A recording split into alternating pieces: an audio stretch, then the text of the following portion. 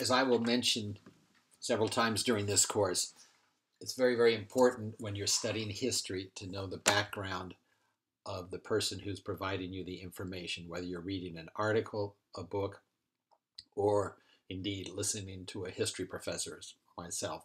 For that reason, I want to spend 2 or 3 minutes just to give you a little of my background to see where I'm coming from. Why, you may ask? Well, the study of history involves a selection process, what we should study and how we should view it. And we'll talk a little more about that in the rest of this introduction and throughout the course. My resume is posted in the Learning Web, and there is a link to it that you should have already seen in the introductory section of this module. What I'd like to do is talk for just a moment about what I did for the last 34 years before I started teaching. I was a professional career diplomat with the Department of State in Washington, D.C. as a career foreign service officer, where I had the honor to spend 25 years living overseas in various embassies. And the rest of the time I worked in Washington, D.C., representing the United States of America. So please advance to the next slide. Now, if I were to ask you in person what a diplomat does, I'd get a wide range of answers. Essentially, it's to represent the interests of the United States around the world, not only with other governments, which is a traditional role, but also with foreign publics. So there's a lot of what's public relations or what's called public diplomacy involved. And often people think of it as just an elegant job. And you can see on the next slide the meeting rooms in Washington, D.C., where we had many of our meetings at the State Department.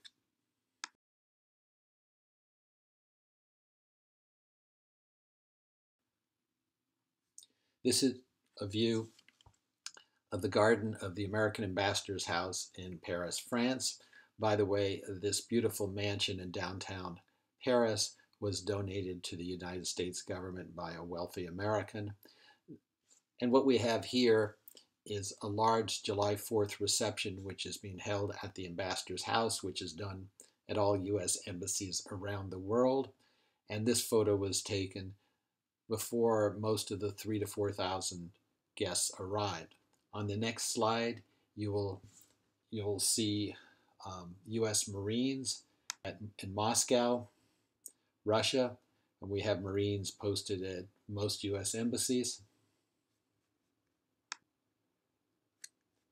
This is a photo of me on the left, and I served as acting ambassador in Ecuador, and on my right is the new U.S. ambassador arriving, and in her left hand she's holding some papers, and those are the papers signed by the President of the United States designating her as the United States representative in Ecuador, and she will, in a few minutes after this was taken, hand those documents to the president of the country. You will notice the red carpet and the very elegant guards. On the next slide, I have a photo of me speaking at a large July 4th party at an embassy overseas.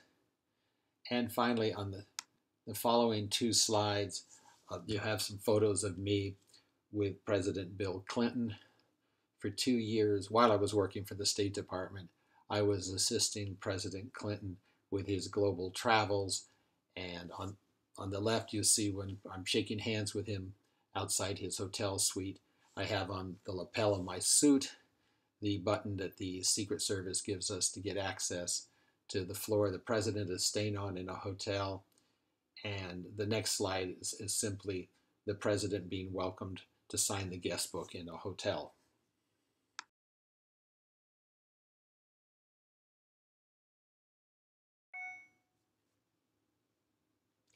Well, the slides you've just seen may well reinforce your view that diplomatic life is pretty nice. It's all glamour. Probably asking yourselves where you sign up. Well, unfortunately, in the modern world, over the last 40 or 50 years, the life of a diplomat is also very, very dangerous. You'll see the next few slides, some photos of various places where I have worked. Uh, we have a large mob trying to break into the embassy in Yemen, um, and this is only protected by 6 U.S. Marines. The following slide was taken outside the embassy in Rome, Italy, and there you see a much more peaceful group of demonstrators, which is what you see virtually every day at American embassies. The next slide is in Malaysia, Kuala Lumpur, where we have a group expressing their displeasure with the United States. Then the next slide, where we have a standoff between riot police on the left and a group of several thousand demonstrators on the right, is in Mexico City. Those of you who know Mexico City will know that that is the Paseo de la Reforma, and that's the angel of Mexican independence behind that. These large demonstrations like this in Mexico City took place 3 or 4 times a week during the 6 years I spent there, and usually resulted in a few people among the demonstrators throwing bombs or trying to shoot shotguns into the embassy. And then finally, the next slide, a group of my bodyguards. This was when I was serving in Mexico 5 years ago. And this photograph is taken less than a mile from the U.S. border in Nuevo Laredo, Mexico, which is just across the river, as you know, from Laredo, Texas. And this is the group of bodyguards I had behind my armored car, and I had another group in front of the armored car. You've now seen the cover of an advertisement for the movie Argo, which several years ago won the Academy Award for the Best Movie of the Year. If you haven't seen it, I highly recommend you see it. It's about 98% accurate. This was my first assignment in the State Department. We'll talk a little about this incident later in History 1302. This occurred in the fall of 1979 when a group of protesters sponsored by the Iranian government took over the U.S. Embassy in Iran. On the right, the next slide, we have what we often see at American embassies, someone burning a flag in front. This was my first job. I was in Washington in the task force. That's me in the back with the longer hair we wore at the time. We're actually talking with the group that took over the embassy. Just one point I'd like to make with this slide is we often hear about the economic decline of the United States, and while the United States certainly does have some serious economic issues, it's important to put it in context. This is a map of the world where the size of each country on this map reflects the size of that country's economy. So you can see the United States there, which on this map is much larger than it is in terms of actual geography. And that's because the United States represents over a quarter of the global economy.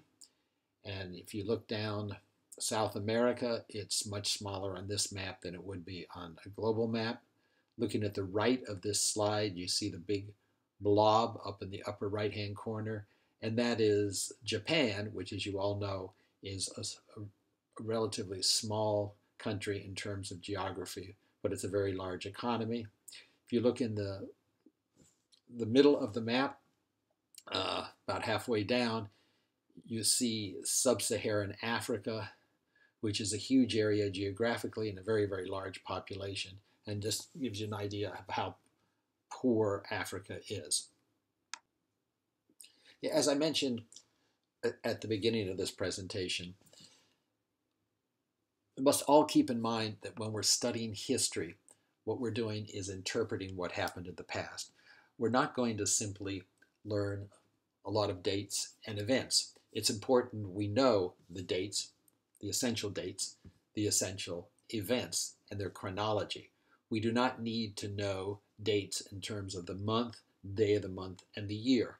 Often if you know the date within a few years, that's absolutely fine, because what we're trying to look at here is the interpretation. And I don't know, many of you, when I took U.S. history in high school, my teachers simply emphasized that we memorize long lists of dates, names, and places. And in terms of dates, I'm talking about the month, the day of the month, and the year, which I frankly don't think is particularly necessary. Now, the next slide, talk about how do we interpret things. You and I, each one of us has a different viewpoint. Now, this point of view can be called our bias. The word bias has a very negative connotation, but we all must recognize that we have our own points of view and our bias, and this is determined by our own particular background, our reading, our studying, and our various experiences. And so we're often going to find in the studying of history that there are a number of interpretations for an event. Please go to the next slide where we're going to talk briefly about Benedict Arnold. Now, if I were going to ask you, who is Benedict Arnold? Certainly those of you who studied history earlier in the United States would think of a traitor. You might forget the particulars, and just to remind you, Benedict Arnold was one of George Washington's most senior generals. He was a hero in the early part of the American colonists' struggle against the British for independence. But during the course of the war, he changed sides and he gave the plans to an important army base to a British spy. Benedict Arnold found out that they were on his trail, and so he escaped, fought for the British during the rest of the American Revolution, and then went and moved in London, where he died some years later. On the next slide, you'll see sort of a poster from the time Benedict Arnold was wanted for treason. The reward of $200 in today's with today's prices is a significant amount of money. Benedict Arnold, most people born and raised in the United States would immediately say he was a traitor. In fact, I went to Amazon and I just did a search for books on Benedict Arnold, and this is the very first one that came up, Traitor, the Case of Benedict Arnold. Now that's the view largely in the United States. What about in Great Britain? Well, Britain, of course, was trying to fight to hold on to its colony. So in London, about 3 blocks from where I lived when I worked at the American Embassy there, we have this house you can see, and there's a plaque on the right side of the door. If you advance to the next slide, you see that Benedict Arnold lived there from 1796 until he died in 1801. But he is referred to here as an American patriot. He was a patriot in the British eyes for the American colonies, the British colonies in the Americas. And here I was in London a couple years ago, and I took this photo just showing my surprise to see this slide. The question is, who is right? Who is right? Well, I think you'd all agree it depends on our interpretation. Another example of different interpretations of the same event occurred during the U.S.-Mexico War of 1846 to 1848, where, see in the next slide, in Mexico City, at Chapultepec Castle, which still exists, you can go visit it today. This was the military training academy for the Mexican military officers, and there were young officers there, people in training, 16, 17 years of age. During the war in 1847, U.S. forces were near the bottom of the hill and about to overtake it. But rather than surrendering to the Americans, 6 of the Mexican military students chose to commit suicide by jumping to their death down the cliff. Now, in the United States, this is not well known, this particular incident at Chapultepec Castle. In fact, it's very, very difficult to even find mention of this in any book written by an American historian. However, in the next slide, you'll see the date that these 6 cadets committed suicide is now a national holiday in Mexico to celebrate these 6 uh, teenagers. It's known as El Dia de los Niños Héroes, and it's a major holiday. And in every Mexican city and village that I've been in, there's a street named after the child heroes. In Mexico City, you visit it today at the castle. You have these 6 marble monuments commemorating the 6 cadets, and the Mexican president meets all foreign leaders there. Move on now to China. What is happening today in China? Well, as you know, China has an authoritarian government, and the government has been rewriting the history textbooks, understanding the importance of history. And this is from the cover of the British weekly magazine, The Economist.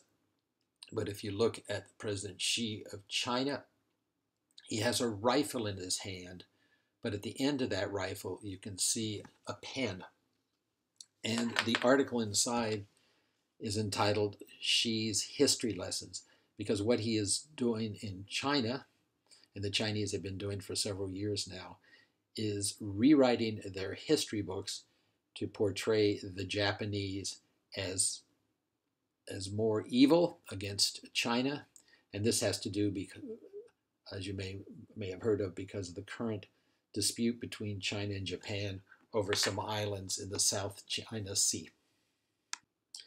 So as I mentioned, our interpretations of history, whether it's my interpretation, the authors of the textbook, the authors of the articles we're going to read, or your interpretations, they all just depend on our own particular background and our point of view or bias.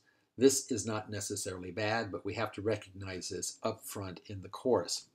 And it's like the old joke, if 2 people disagree about religions, one person could well tell the other, oh, it's my religion, your superstition, not even recognizing the validity of another person's religious beliefs. So again, I will emphasize it's absolutely essential to know the background of the speaker or author. And when we start reading short articles during this course, one of the first questions you should ask yourself is, who wrote this? An obvious case is, if we're studying slavery in the 1800s in the southern part of the United States, and you read an article that's written by a slaveholder, it's obvious that that person is going to have completely different views on slavery than if it were written by a northern abolitionist who supports the abolition of slavery. The next slide, I have a brief excerpt from a high school history textbook that was used throughout the United States, not just in the South, in the 1930s. And you could see the portrayal of black slaves in the 1930s. This is what your grandparents may have read, or great-grandparents. This is not the same as you would read today. It says the Negro plantation days was usually happy. He was fond of the company of others. He was loyal to a kind master or overseer.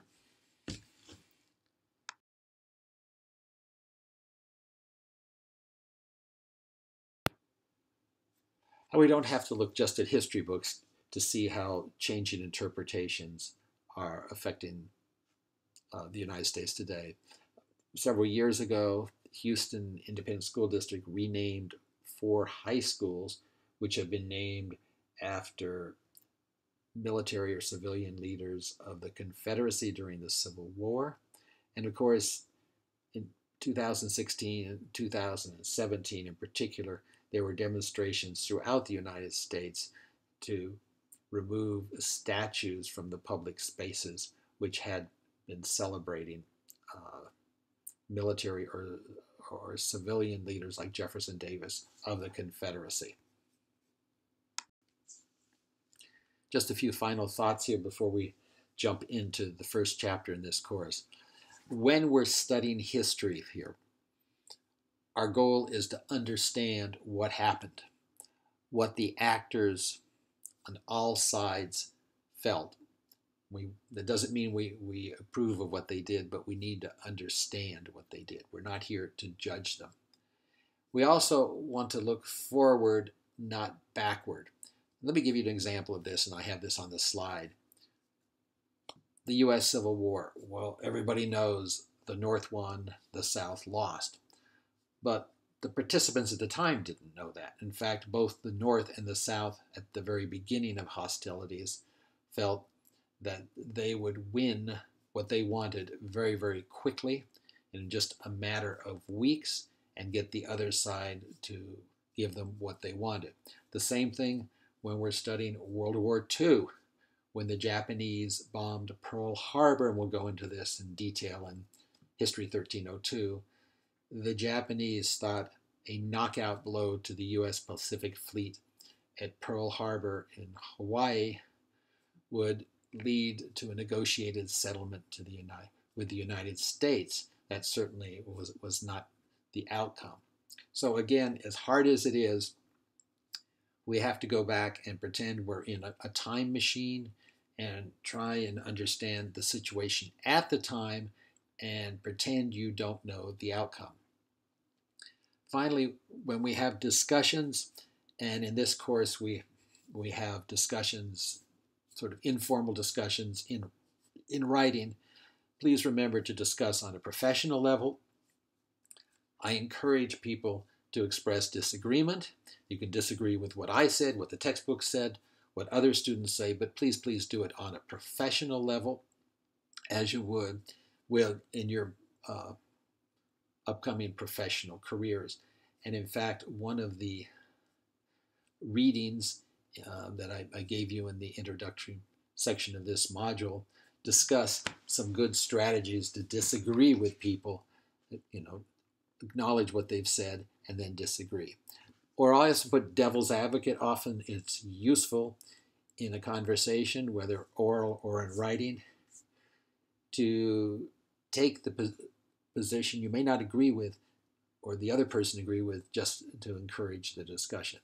And one final thought on the last slide is, throughout this course and in the future, trying to remember that the study of history, your own personal interpretation of history, does very much impact your own view of the world today and in the future. And others may well have different interpretations. Okay, well, we'll see you again in the next chapter.